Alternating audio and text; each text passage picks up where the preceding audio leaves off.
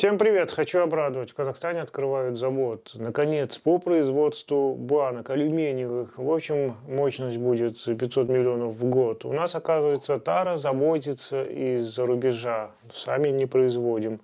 Ну, в принципе, новость, конечно, хорошая, но обычно у нас как получается, да? Если что-то открывается с помпой, то на следующий день это может уже и закрыться. Как бы так и не случилось. Сколько было открыто заводов, фабрик, и мы знаем судьбу, что стоит Западный Казахстан, цементный завод, спиртзавод, в Атырау там планшетный завод. И вообще можно перечислять бесконечно. Были вбуханы триллионы тенге. Где все эти мегазаводы?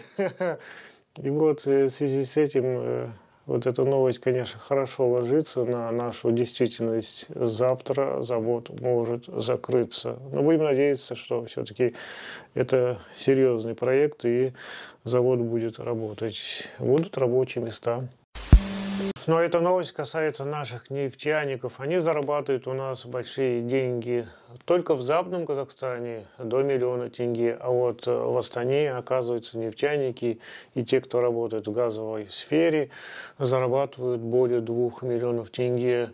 Правда, я что-то не пойму, кого это касается. Я так думаю, что это не казахстанцы получают столько. Иначе, если бы получали столько, не было бы столько забастовок, как в Атырауской области, в Актауской, в других регионах Казахстана. И люди требуют повышения заработной платы. Именно те, кто работает в нефтяной сфере. И вот не пойму, с какой стати вот в Астане нефтяники зарабатывают такие деньги. Там же нефть не добывают. Но так или иначе вот так подается информация. И тут понятно, что эти деньги получают иностранцы. И не мы, не казахстанцы. А мы простые работяги здесь в нефтесфере, работающие, конечно, сбоку припеку. Сколько дадут, сколько получаем, конечно, слезы, да, еле на жизнь хватает, получается. И это на собственной земле. А потом власть удивляется, почему вот у нас социальное напряжение такое, да? Извините, если вы проводите такую социально-экономическую политику, когда иностранцы, приезжающие, выполняющие почти такую же работу в 10 раз больше, а наши получают меньше. Ну и далее вот сообщается здесь по этому поводу, между чем генеральный директор Союза нефтесервисных компаний Казахстана Нурлан Жумагул считает, что казахстанские нефтяники зарабатывают меньше всех на глобальном уровне. Ну вот, как-то так. Я так думаю, вы понимаете, что здесь происходит? Как мы до такого докатились, да? Я думаю, это корни вот именно там. В самом глубинном обществе мы не хотим, не предъявляем спрос на честную, справедливую власть, да, не предъявляем спрос. А это значит, что это?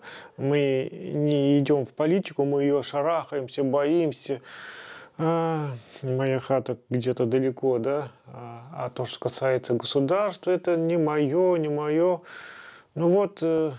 Потом мы и получаем вот такое, да, когда нежелание заниматься политикой отдаем на откуп непонятно кому, и эти непонятно кто занимаются политикой, а значит занимаются нами всеми, и в результате и получается так, что у нас вот такая диспропорция в нефтяной сфере, да это и другие сферы, если брать, это то же самое можно сказать, вот как-то так.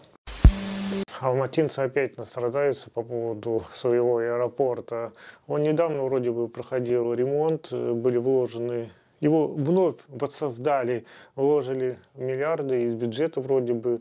И, в принципе, то, что было сделано, конечно, я видел ваш аэропорт, но, извините, я имею в виду после ремонта. И вы не обижайтесь, только алматинцы, да, но это не аэропорт, это говно, самое что ни на есть. С точки зрения архитектуры мне вообще даже не зашло. И вот его заново будут ремонтировать. И вбухают большие деньги, конечно. Алматинцы будут испытывать определенные трудности в связи с этим, конечно. Этот аэропорт сейчас не принадлежит государству, по некоторой информации, якобы, что уже даже не в собственности граждан Казахстана. Кому-то принадлежит, владеют ими то ли турецкие фирмы, то ли еще какие-то, но неважно. Факт то, что его опять будут ремонтировать, и это сплошные неудобства, это большие затраты, еще неизвестно из каких источников, или опять, наверное, с бюджета будут заливать. Ну вот как-то так. Что думаете, алматинцы, по этому поводу? Ну и последняя новость, это вот наш чрезвычайный полномочный посол встретился, в общем, с представителями Талибана из Афганистана, с талибами. Там оно сейчас правит этой страной, и обсуждались торговые отношения.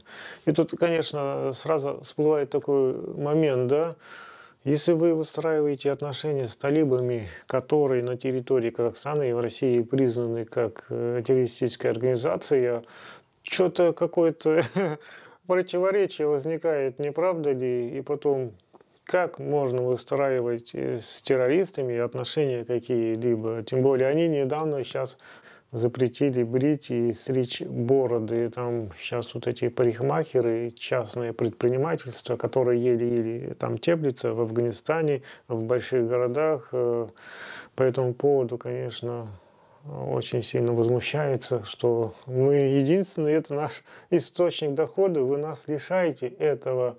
Но это говорит, наши порядки такие, а что вы хотели? Вот это наша вера такая. Вот. И все, даже никакого разговора, никакого особого диалога, все. А иначе наказание. Правда, я не понимаю, зачем не стричь бороды и не брить их. Они что, на севере, что ли, находятся, я имею в виду талибы или жители Афганистана? Там холодно, я понимаю климатические условия, да, но здесь Афганистан – это жара, и ходить с бородами, это вообще, конечно. Но вот их непорядки такие диковатые. Ну и женщинам там запрещают сейчас вообще что-либо делать, выходить одной, там, работать.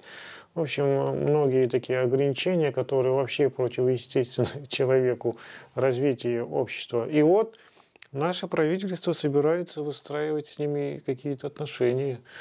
И тут, конечно, вопрос встает. А вы не случайно,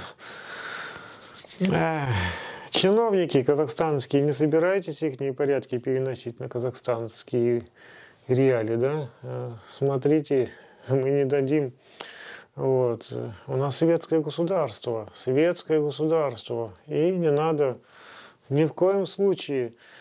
Вот, как-то так. Идем по демократическому пути. Наш курс верен, вперед. Хотя мы сейчас отклонились в сторону авторитарии, диктатуры, и там где-то оказались выброшены в прошлое. Но так или иначе, хотя бы на уровне декларации мы идем в сторону демократии.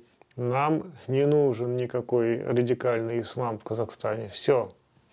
В общем, у кого есть что сказать, оставляйте свои комментарии под видео. Будет интересно подискутировать на все темы, которые я здесь обсудил. А кому ролик понравился, ставьте лайк и подписывайтесь на канал. Всем пока!